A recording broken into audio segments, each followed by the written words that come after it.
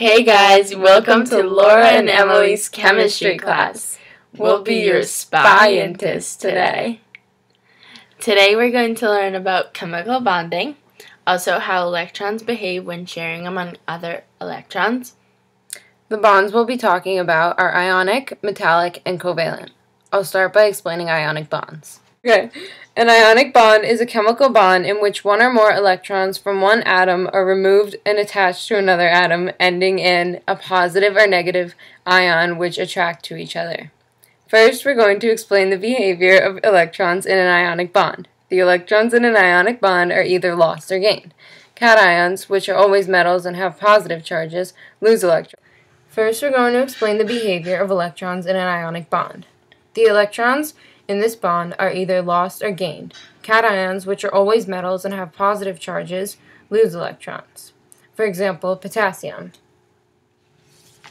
Okay. I don't know what we do here. So,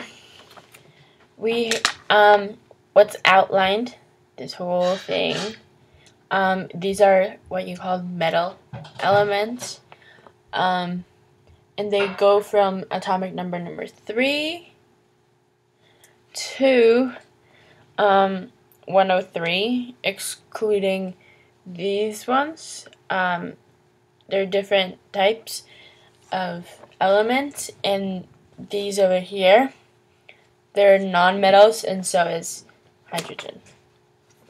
So, and potassium is K and is atomic number 19.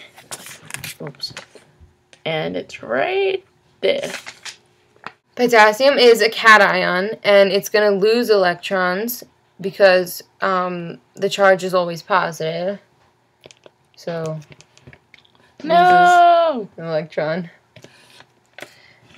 And the way you would name it is just the potassium ion.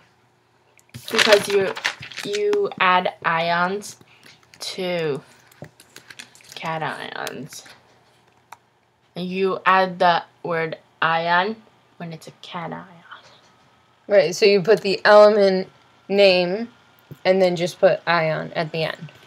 The potassium ion. We'll go over that later. Okay.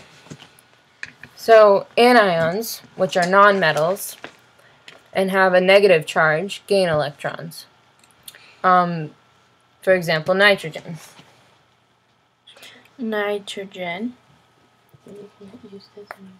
Okay, so nitrogen is right here.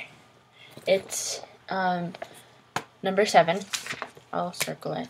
You guys probably won't see it, but it's right there, nitrogen, and it's a nonmetal. So, and the symbol is just N,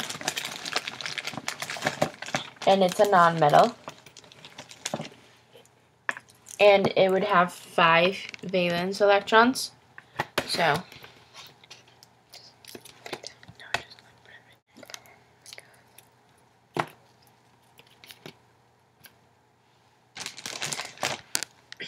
okay, so nitrogen has 5 valence electrons, and since it's an anion, which is always a nonmetal and always a negative charge, it will gain 3 electrons to form a full octet, and the octet is when there are 8 valence electrons. So there's a full outer shell.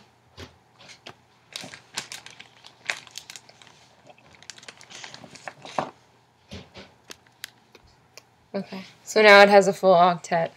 And the way you would name this is nitride. You just put IDE after the element. A covalent bond is a chemical bond formed by the sharing of one or more electrons, especially pairs of electrons between atoms. So I'll talk about nonpolar, and this is even sharing. So it's a bond between 2 nonmetal atoms that have the same electronegativity, and therefore they have equal sharing of bonding between the electron pair. So this occurs because they almost have the same exact electronegativity, so they can't share anymore because it's already like split evenly.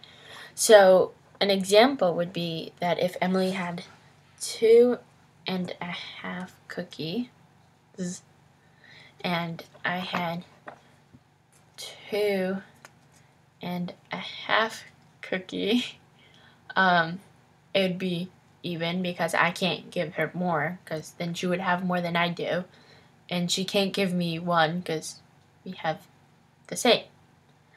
So that's nonpolar.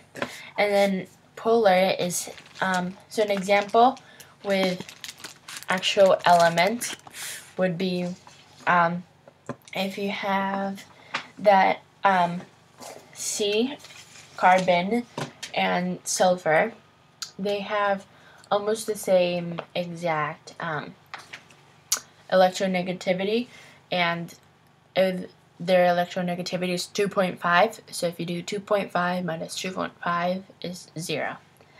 And for the polar covalent bond, it's when a bond occurs between two nonmetal atoms that have different electronegativities and therefore have unequal sharing of bonding electron pairs.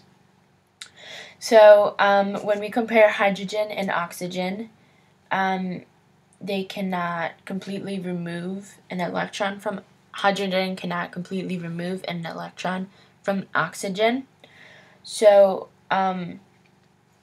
so it would be as if Emily had 2 cookies again.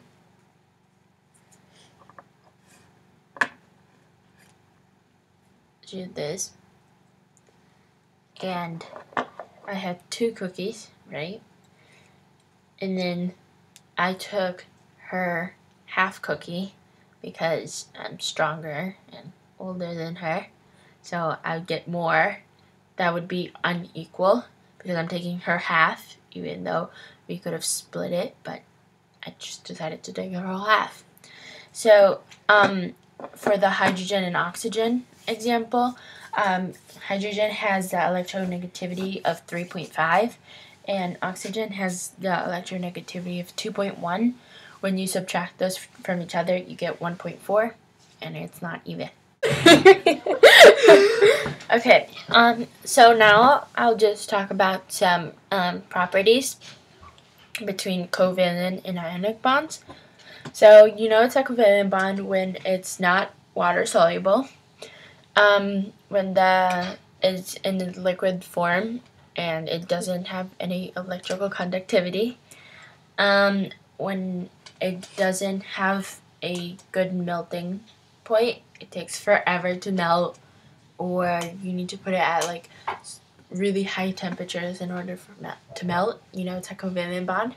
If it's an ionic bond, you when you have it soluble in water, you know that it's an ionic bond.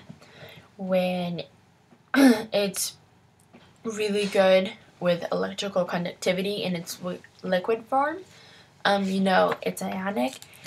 And when it's 800 degrees Celsius and it melts, you know it's an ionic bond. The electrons in a metallic bond, which is the bonding of metal and metal, float in a sea of electrons, which is where the electrons are free, mobile, and unassociated with any like particular atom. Okay. Meanwhile, I'll be eating a cookie. Okay.